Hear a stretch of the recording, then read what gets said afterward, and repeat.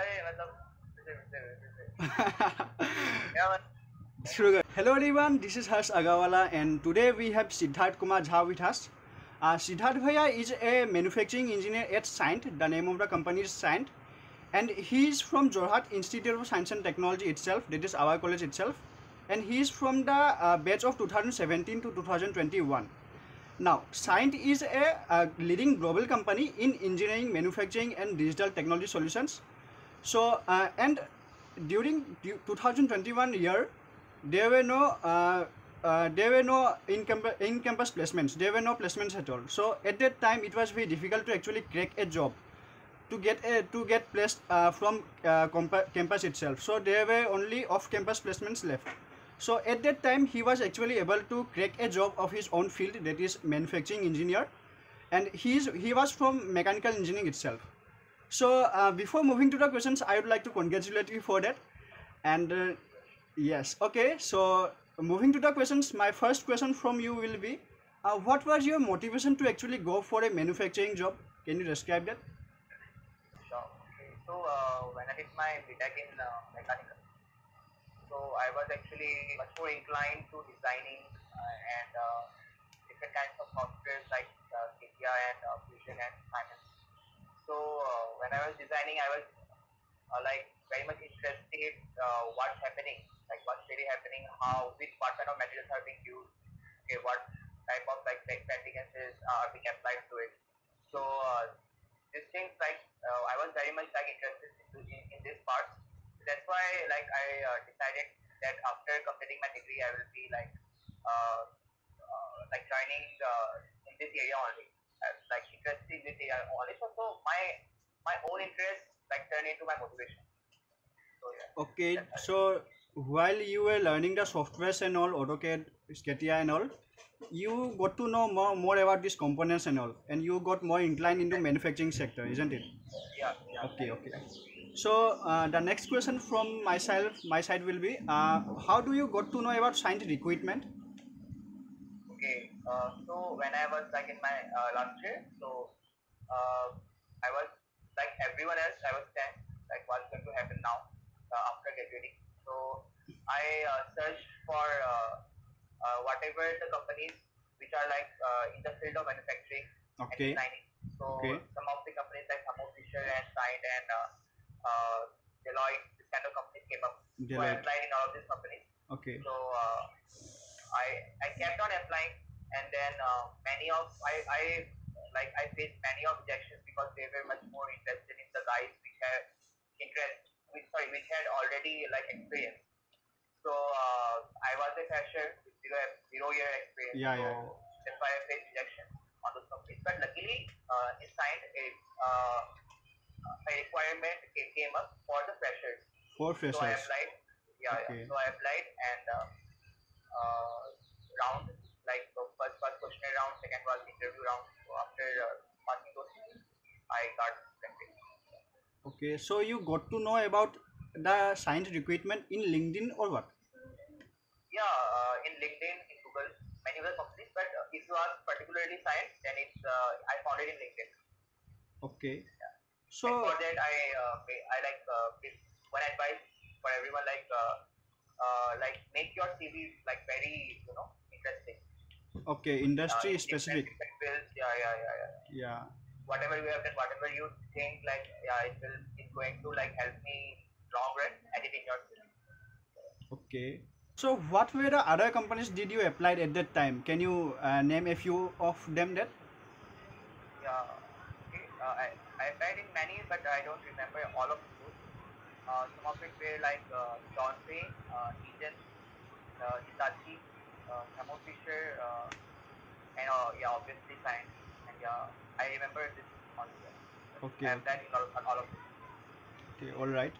So now the next question will be, how many rounds were there? You said two rounds.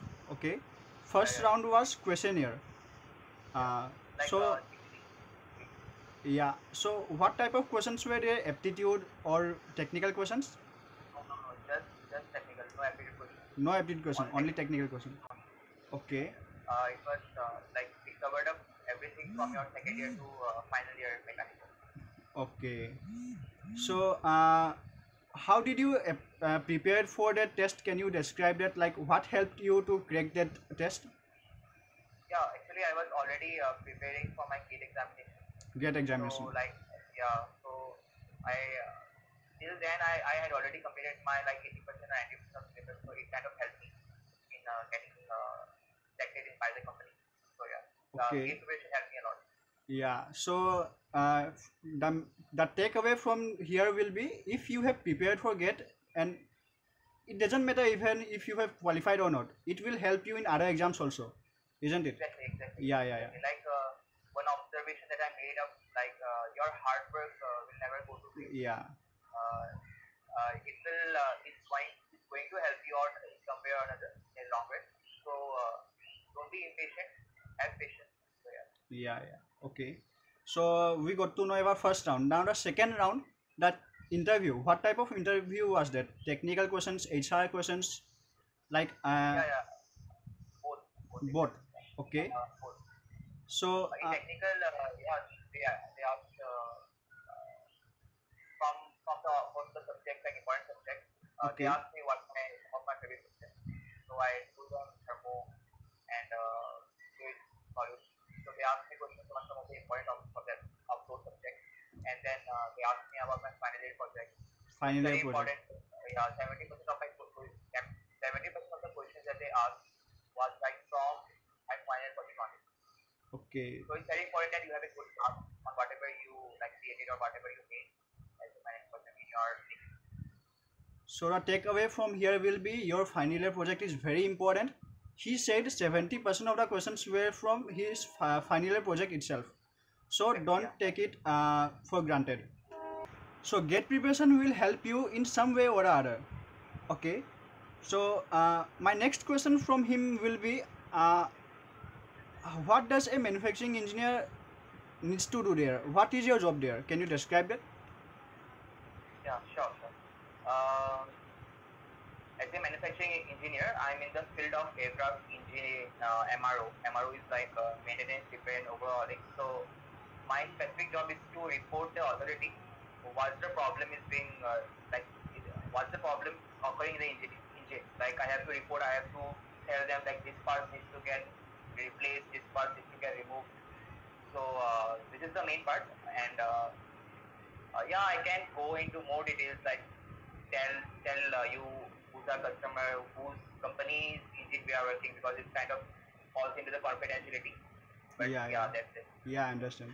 So basically, you need to detect the problem, isn't it, or what? Yeah, You exactly. you need to detect the problem. What is the problem with the parts of the Yeah, yeah, aircraft, and yeah, you yeah. need And to. like there's an engine manual. Okay, So in this manual, it's very detailed there, and we need to like look through it. We have to remember some things, and like we have to follow through every instruction, whatever it is there. So yeah, it is provided by the customer. So we have to look through it. We have to then only we have to check, and then we have to report. So yeah, okay. So basically, you need to report to the a higher authority about what is the yeah, problem by reading the manuals. exactly. Yeah, yeah. Okay. So my next question from you will be, do you have any suggestions for our fellow mates and juniors, like what should how should they consider their career, like someone wants, whether they want to go into the technical field, IT field, how to actually know that? Okay, this like the perfect answer for this, like it will fall into the area of your interest. Okay, so like if you are interested in technical but you are doing something IT work, Okay. then every day it will be like a burden for you. Okay, so you have to work on the area of interest in someday. Like if you are starting just after graduating, you have to just like survive. Then you can like struggle a little bit, but your the main aim, the main your main aim should lie in the area of your interest. So then only like every day it will be fun for you. Like every day you will be excited to go into your job and then work every day.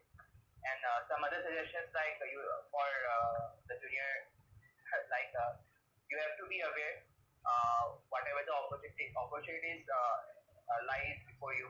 You have to grab it, okay, and you have to talk to people to share the information. You know, just like being very secretive, it won't help you in the long run. And yeah, that's it. You have to be consistent with whatever you do. Yeah, So okay. yeah, these are some of the little bit suggestions. Yeah, okay. So the main takeaways I would consider like talking to the people. It is very important, isn't it? Like Yeah, if you are studying in college, you should try to communicate to the people who are working in the industry that you are looking forward to work, isn't it? exactly. Yeah. Yeah, yeah. You know, I want to like give a shout out to one of my seniors, Ishan Nawaz. Okay. Actually, he was very much inclined to technical field, and I talked to him. So he really motivated me during my like when I was much more inclined to designing and everything in the software. So he like helped me out a lot. So yeah, a shout out to Ishan if he's watching the video. Yeah, yeah, yeah. Okay. So enough questions for you for today, guys. It was great talking to you, Siddharth Bhaiya, and I hope we will be doing a podcast in future soon. Sure. So I hope this video will help my mates and my juniors who are actually in doubt what should they do. The main suggestion will be to actually try to get a work in your specific field only. So that's all for today. Whatever life is in your interest. Yeah. Whatever your interest is, you should try to get a job in that only. So that's all for today. Thank you, everyone. I will be coming with more people like that. So that's all for today. Thank you.